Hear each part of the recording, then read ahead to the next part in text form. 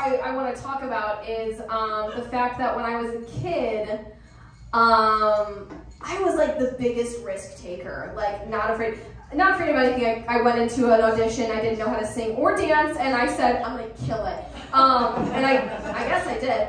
I would pick up snakes, spiders, I would just jump off of like high places. I was like, nothing's gonna happen to me, right? Okay, so then as you grow up, people start to tell you, aren't you scared?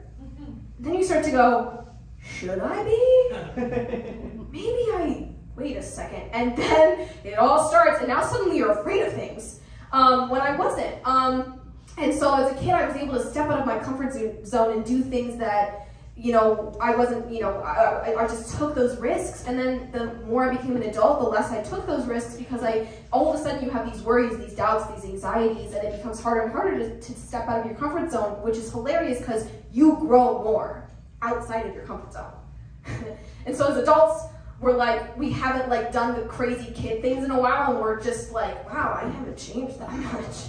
And so, I wrote this song called Comfort Zone. Really hitting them all. Okay, so it's called Comfort Zone, and it's actually not out yet. It's going to be out later this year. I think this is one of my favorite pieces I've ever written. Was co-written with my good friend and mentor, Craig Wilson, it's ironically about stepping out of your comfort zone. When I was little, I thought the secret to life was perfection. If I could be exactly